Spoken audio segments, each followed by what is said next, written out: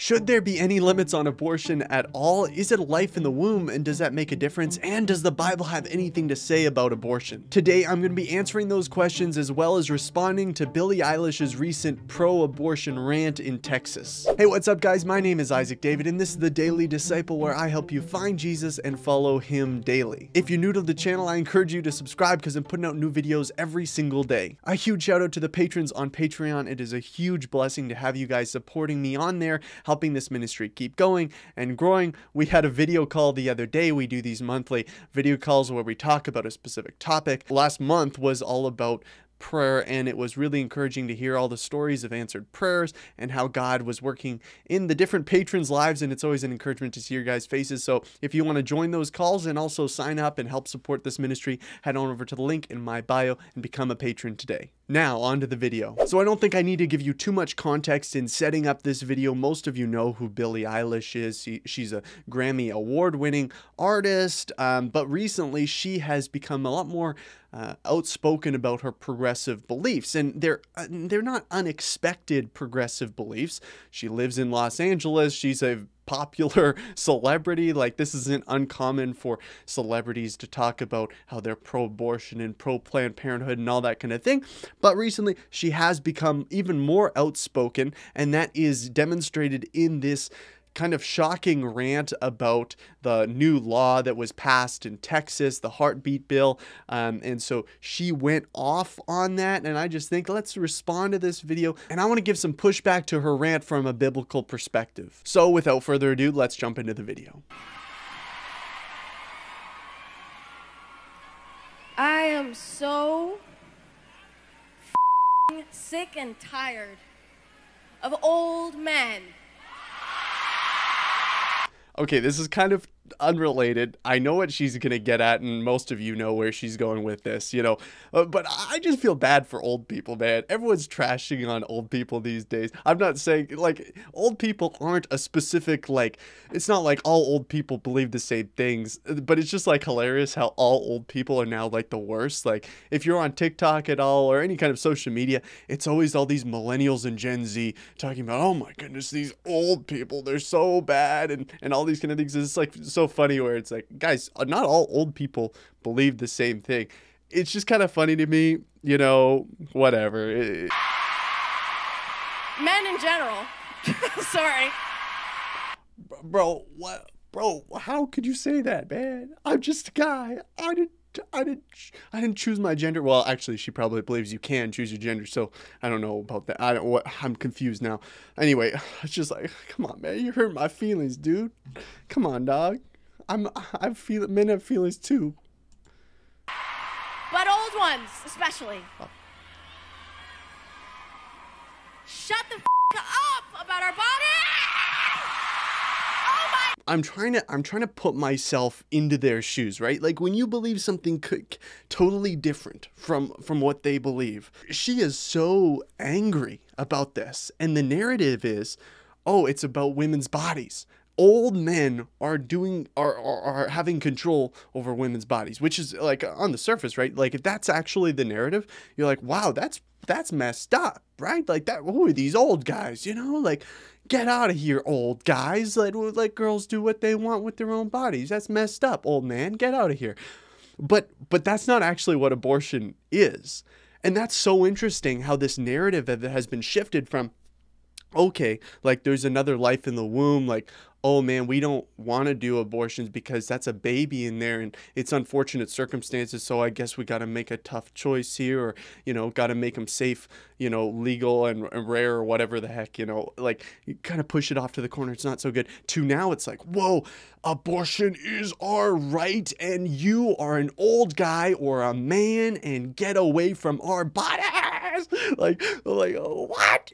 Like, it's wild, and they're totally discounting the whole reality of the situation, where it's not your body, there is another body inside of your body. Like, how do we miss out on that?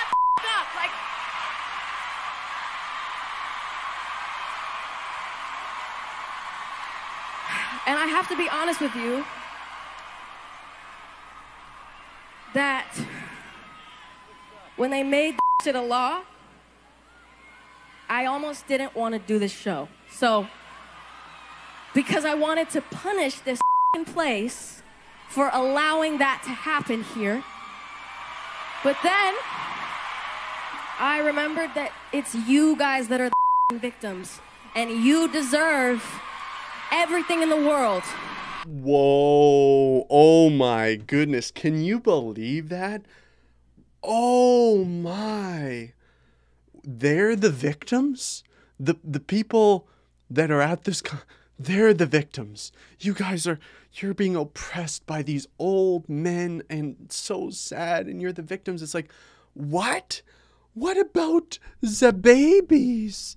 What about them? Like, this is like, you know, you're living in a twisted world when the perpetrators are seen as the victims, right? It's like, well, you're not the victim here. No, I'm sorry. There's plenty of victims, but you're not one of them. And obviously, I wish I didn't need to clarify this, but for some people, like, they just, I don't know, they don't make the connection or whatever. But if you are a victim of rape or incest and you get pregnant, of course you are, a victim to a crime, like, in that way.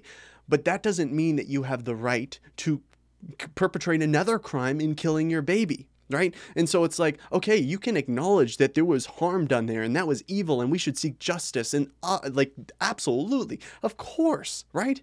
But that doesn't mean that we have the right to perpetrate another crime.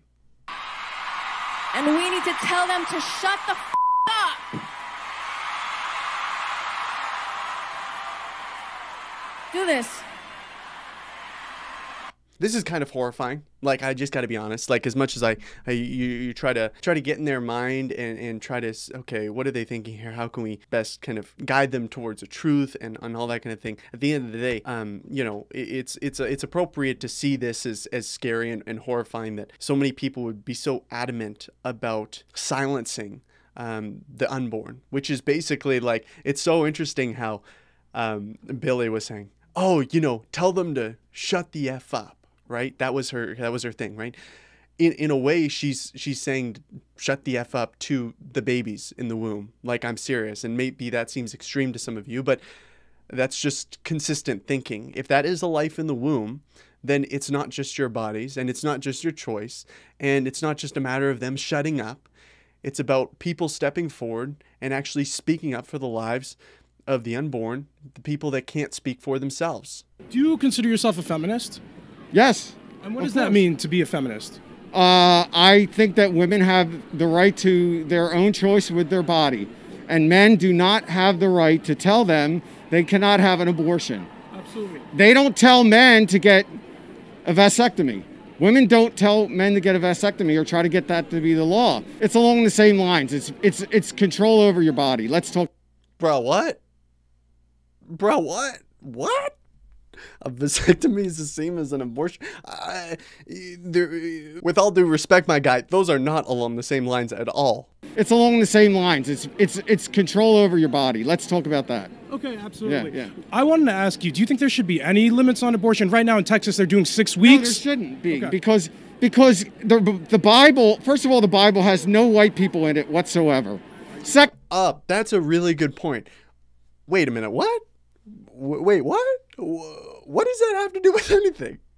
Can you imagine in a conversation you're having a completely normal conversation, then all of a sudden somebody just pipes up and they're like, wait a minute, but the Bible has no white people in it whatsoever. Bro, what does that have to do with anything, my guy? What are we doing? Secondly, the Bible should not be telling Congress and politicians what to do.